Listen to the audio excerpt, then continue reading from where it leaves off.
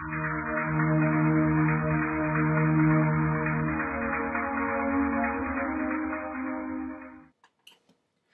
moving right along, I think this will probably be the last topic we're going to have time for today, is a discussion on power grid failure and blackouts. And this is something I've been looking at for a little while now. And I got to tell you, when I try to talk to people about my concerns on domestic preparedness issues, the first thing on my list is not nuclear terrorism. The first thing on my list is not improvised explosive devices or active shooters, all of which are concerns in our daily lives in this particular culture. What I am most concerned about on a national level is the failure of our power grids in a prolonged blackout. Now, I am often chided, made fun of by some of my coworkers for my standings on domestic preparedness, and sometimes I've been called too apocalyptic to be taken seriously.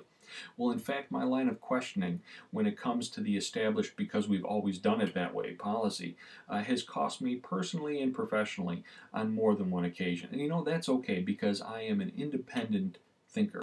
I am an independent podcaster and blogger, and my thoughts on domestic preparedness, unfortunately, usually, well, more than half the time, come true in the long run. So, you know, I think I've got some credibility and validity to talk about the prolonged blackout or power grid failure situation is one of the major threats we face in this country. Now, there's another area, as I said, that it's not too far outside of the traditional response arena. That is the potential of a prolonged blackout. Now, every time I want to talk to people about this, nobody really wants to engage me in conversation. Now, even the thought of bringing this up in some conversations gets me some strange looks. People look at me like I've got antlers on. What do you mean our power grid could fail and we wouldn't have electricity for a couple of days? Well, how about a couple months? What about a year or more? Now, I believe the loss of electricity related to power grid failure, like I said, is one of the most likely and most devastating threats we could face. And nobody wants to talk about it or plan for it. But recently, there's been some things in the mainstream media that have caused me to take a deeper look at what this potential situation could bring. It's really a relevant thing for us to be concerned about. We need to talk about these things that are a little bit on the fringes that nobody wants to really discuss because these are the things that aren't typically planned for in a routine threat assessment or hazard vulnerability. And we have become so reliant on electricity for generations, not just now, but for generations reliant on electricity that we might have a little bit of trouble adjusting without it. And I don't think the average responder, the average person in civilian life recognizes the broad scope of a power failure will be. It won't just be the lights going out, folks.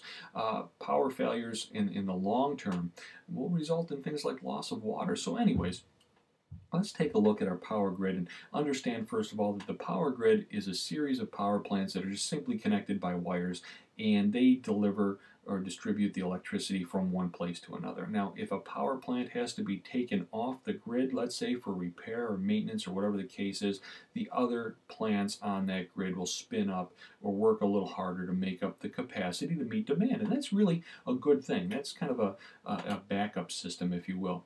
Now, the issue is that when the power grid itself is functioning at capacity and one power plant fails or is unexpectedly taken offline, the other plants may not be able to meet demand. And we've heard this talked about in the mainstream media a little bit this summer with the high temperatures this past summer, and so many people using air conditioning and such like that. But it could easily happen in the wintertime as well with people increasing demands for heat and electricity.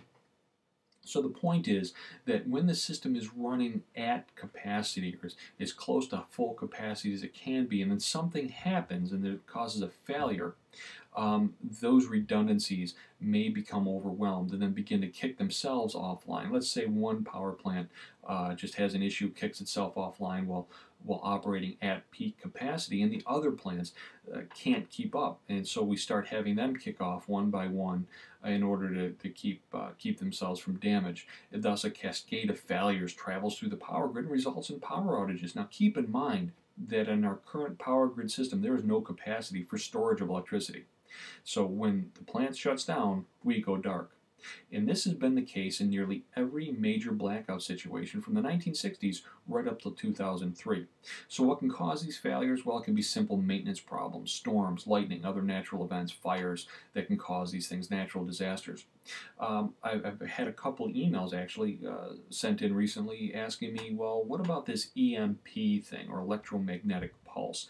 Something like a nuclear blast can cause an EMP. There can be a man-made EMP, and in fact, that's been a suspicious or suspicion of terrorist activity, a detonation of an electromagnetic pulse.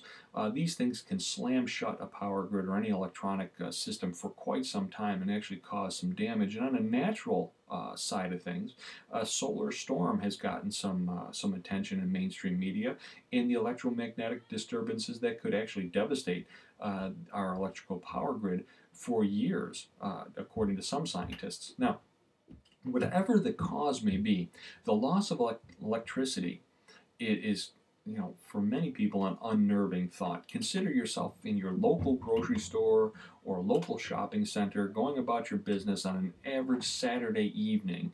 It's 8 o'clock at night, it's just getting dark, and all of a sudden, the store that you're in, the mall that you're in, goes completely dark. And you're in there with a couple thousand of your closest friends. What do? What's the natural reaction? People sometimes will stand around for a little while expecting the lights to go on. Some people will continue to do what they've always been doing and continue to shop and look around and seemingly oblivious to the situation. Some people will immediately exit the building. So you go outside, you find that all the lights in the parking lot are dark and all the surrounding areas are dark. All right, you make your way to your car, you get in your car on that Saturday evening. Now it's getting a little darker outside. You start your car and you realize you've got less than a quarter tank of fuel in your car. So you figure on your way home, because the power went out in a wide area in your town, you better stop and get some fuel. And you stop at the local gas station and realize they're out of power and can't pump gas. Not only that, but you figure, well, something must be happening, so you're going to swing by the ATM on your way home and take out a couple $100 in cash, because you don't keep any cash on you like we say you should do. And you go to your local ATM, and the local ATM's not working either. So now you find yourself literally in the dark, no fuel in your vehicle, and no cash on hand. We've got a problem here. Then you head home and recognize that you haven't kept a couple days worth of food or drinking water in the house. But that's okay, because we'll just turn the faucet on and water's going to come out. But in a prolonged power outage situation, maybe the water treatment and pumping stations aren't able to function. And maybe if it's really cold outside, you're going to have some heat or environmental control issues in your home. So the point is, whatever the cause, whether it's intentional, accidental, or natural, the sudden loss of electricity can be unnerving, especially when we don't know when it's going to come back on. There will be an impact on the infrastructure and civil response. That includes the traditional responders like us, the fire, EMS, law enforcement. The longer the outage continues, the greater the impact will be on everyone. Consider that in your area, or maybe you live in a high-rise apartment building, or you have hotels in your response district, the longer that outage continues, the worse the impact is going to be, as I said. Now consider that elevators are going to stop working. How are you going to get rescuers up to the 23rd or 50th or 100th floor of a building? How are you going to get people down from there? They certainly can't stay there very long. Again, some of these lessons we learned out of Hurricane Katrina and just haven't really applied in the everyday situation. The ability to purify and pump water will slow to a drip. Natural gas distribution may cease. Even those places with backup power supplies may eventually run short. The impact on healthcare systems and facilities will be catastrophic in many cases, as evacuation of healthcare facilities may become impossible. Consider moving someone on a ventilator from the intensive care unit down 5 flights of stairs because the elevators aren't working and the backup generator has failed. It's a very impossible situation to deal with, and sheltering in place may just be a slightly better opportunity or option for you, but that may not work either. In either case, the power to ventilators and other medical machinery will fail. Communications will eventually fail, and transportation systems probably fail long before that. So we've got a number of points we have to talk about. And we're going to save those for future editions of Mitigation Journal. But the point is, I think this is the time we really, as seasons start to change here, as we start to move into September, which is National Preparedness Month.